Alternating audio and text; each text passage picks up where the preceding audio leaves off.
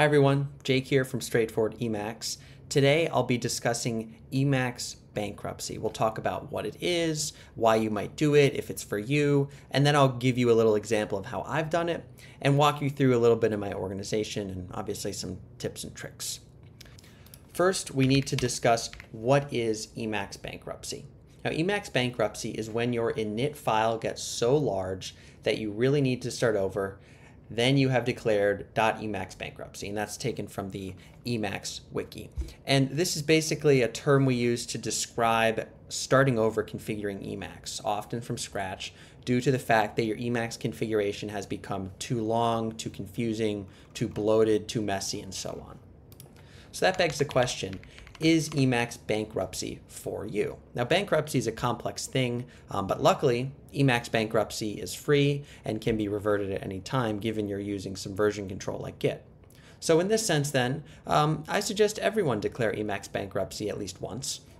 You may be surprised what a fresh slate allows you to realize. How do we declare Emacs Bankruptcy? I suggest that Emacs Bankruptcy be taken as a chance to start over from a clean slate, rather than trying to work with the pieces you have. Now, what does that mean? That includes deleting your entire .emacs.d folder. Okay, so mine happens to be in .config Emacs. Everything in here, delete it. Just delete the whole folder, because otherwise you're going to be left with cache files. You're going to be left with all these packages, all that sort of stuff. Okay, just wipe it. Boot up Emacs then to a clean slate so that you can remember where we're starting from. And if you want to do that while you still have Emacs, you can use Emacs-Q and you will get the clean slate Emacs. All right, this is our starting palette.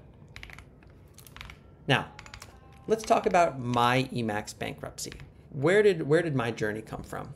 I had a literate configuration, you can find it on my GitHub here, that when tangled, which is when we compile all of the org into Emacs Lisp, was over 2,000 lines. I realized when I started a new job a few months ago, I started with VS Code so I could hit the ground running, and I told myself I didn't want to have to deal with configuring Emacs for my new tech stack.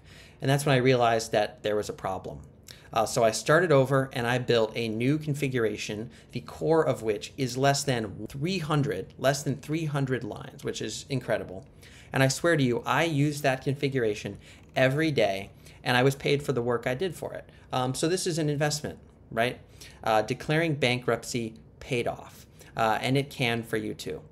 So let's get started with a little reenactment, a little walkthrough, an example of starting over. So I'll just open up over here a little bit bigger my old configuration. And we'll just discuss a few things you'll want to do first. So you'll want to discuss your basic priorities. Will you be using Emacs in the terminal, as I suggest in my previous video, or will you be using it as a GUI app? And that actually is important because when you're using it in the terminal, you'll have certain considerations. In the GUI, you'll also have certain considerations. Or you could use both, which means you have to do both. Will you be using vanilla regular Emacs bindings, or do you want to use evil mode, or maybe something new? From there, you can begin to make the more technical decisions, which will also depend on your skill, your interest, and your knowledge. For example, what kind of completion framework interests you? Are you interested in Ivy, like I used to use in my configuration? You can use all the icons. You can use Ivy Rich. You can use Council along with that. Prescient works with Ivy. Ivy Prescient, right? Do you want to use iDo, which is built in, or do you even want to use Vertigo, which is what I'm using now? Will you be using in-buffer text completion? And if so, which one? So for example, would you want to be using Company? Or would you want to try something else? Would you want to try Corfu and some of its extensions? Number 2 is to decide on a consistent way to manage your packages and configuration. Right now, I am using, and I'll open up my init.el. Right now, I am using straight.el along with use package, which I think is an amazing combo. And it's so great, in fact, that it deserves its own video, which I will produce soon. And I'll have some unique tips that you won't find in a lot of other places. So decide how you want to manage your packages and your configuration and stick to that. Okay, if you're using use package, actually go ahead, use package for every package. All right, take advantage of the benefits that your package system provides. Now, use package helps you create a very declarative, reproducible Emacs configuration. That'll be in my next video. But remember, Emacs is declarative, right? Like you declare each configuration in Emacs, so make it make sense, right? Like you want to think about how you're grouping configurations, and you want to think about the order of evaluation. Just a quick tip. Try to have your Emacs configuration be as order agnostic as possible. You don't want to have later code rely on an earlier package. That's just a little tip from my later video that I'll discuss more. Tip number 3 is get to work adding in what you need and then ruthlessly avoid what you do not need. And I'll show you how I did that almost right now. And then finally, number 4 is to prefer built-in functionality. See where you can get away with not using another package. For example, I used to use Projectile somewhere in here, and no longer. I don't need Projectile because I actually liked the built-in project.el. Worked perfectly fine. You'll be surprised how well that'll work, especially considering how many features are really, really up to par these days. All right, so let's look at an example of starting over after my main points. Number 1, manage priorities. Number 2, consistent config. Number 3, avoid slop. And number 4, prefer built-in functionality. So let's take a look at an example. All right, I'll split my screen here. We'll look at my old configuration on the left, and I'll open up my new one on the right. Okay. Now, let's see. I had a ton of basic Emacs configuration options all the way at the top here. And it turns out that I really did not need a lot of them. And how do I know I don't need them? That's because everything works just fine as is, right? If one of these things was life-changing, I think I would have noticed by now.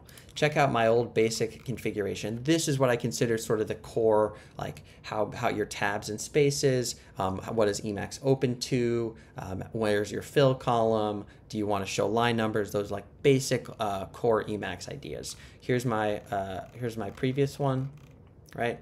And here's my current one. It's really just this right here. So I avoided adding packages that I wasn't sure I needed. So for example, smart parens.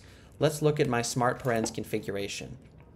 I remember it being nice. I can't really say for sure. I think it was good, but I have it nowhere in my new one. And you know what? It's perfectly fine. I have not noticed a difference. Another one, super save, right? Super save mode.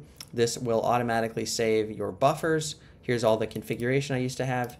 And you know what? Turns out I don't even need that anymore because we have auto save visited mode, right? Everything works perfectly fine.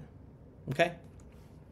Now, people often ask how to organize their init.el files. I'll make this a bit bigger so we can see the full file, and I can prove to you we're only at 262 lines, and that's including all of this header information. People often ask how to organize their init files, so I'll give you a few thoughts on that. Now, my old configuration was in 1 mega org literate file, which means, like I said, the source code and the commentary are mixed together in an org mode file, and the eLisp gets exported. That's great when I was first learning, and it's also great to share because people can see my textual commentary as well. However, my new configuration actually does the opposite. It is just a pure .el file, it's just source code, and I have as few comments as possible, actually. Now, why do I do that? I have headings, right? Like I have the standard code header. I mark package setup. I mark basic options. I mark things like themes, right? But I don't have a comment after every line, right? Why is that? Well, for one, most things are actually quite obvious. For example, does initial major mode, right here, let's see, initial major mode, text mode, does this really require a comment, right? I think we have a pretty clear idea of what's actually happening here. I only add comments where I might be confused as to why I set something a certain way or to remind myself how something works. For example, my scroll conservatively setting, I happen to forget why I set it to this number, so I remind myself. For example, I recently realized that I can enable all themes as safe by setting T, and I kind of forget that because that's not entirely an obvious setting, so I added a little comment there. And of course, if I need more information, I can always open up the Emacs help, Control-HV, and get information on a variable. Second, should you use multiple files or one large file? And if so, is there a directory structure, etc.? I am generally not in favor of splitting configuration across multiple files. Yes, it may feel organized. However, jumping within one file, I find to be much more intuitive than managing many files. Yes, you can grep across multiple files. Yes, it's very quick. However, having one file contain all of your core functionality, I find to be more organized. In my case, I have an init.el. This is almost everything, the core functionality. And then I conditionally load a file called programming.el. I'll show you where I load it. I use these 3 lines to load programming.el. And I build this file name dynamically, right? I've taken a lot of care to carefully build reproducible declarative Emacs setup that will be portable to any computer. So right now it automatically expands down here to where my folder actually is. And if that file exists, right, we will load it. Now what's in this file? This is my Emacs configuration for packages related to programming modes, which are not core to my Emacs functionality. They are not configuring my mini buffer. They are not configuring my font size or my themes, right? For example, if I want to have another laptop with a more pared down Emacs experience just for, say, writing, I can just avoid installing or avoid loading my programming.el by not including it. And then I'll still have everything else as necessary.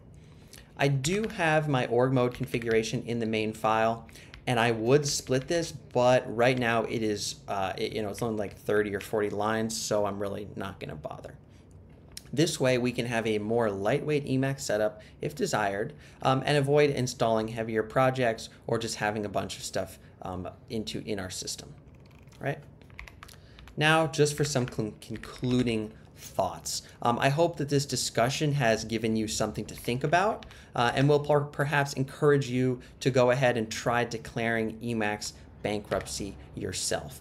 I will be making another video very soon if people are interested in my strategy for the perfect declarative, clean, reproducible Emacs configuration. I'll give you a little hint. It very much centers around use package and maintaining as much as possible within a given use package binding, including keybinds. I'll discuss that more later. So let me know. And go ahead and try declaring Emacs bankruptcy yourself. I'd love to hear in the comments if you have any ideas, any questions or thoughts. If you disagree with me, let me know. Feel free to share your results as well. I'm curious to see. Also, as always, let me know if you have any future video ideas. I'd like to hear those or other comments. I try to reply to all of them.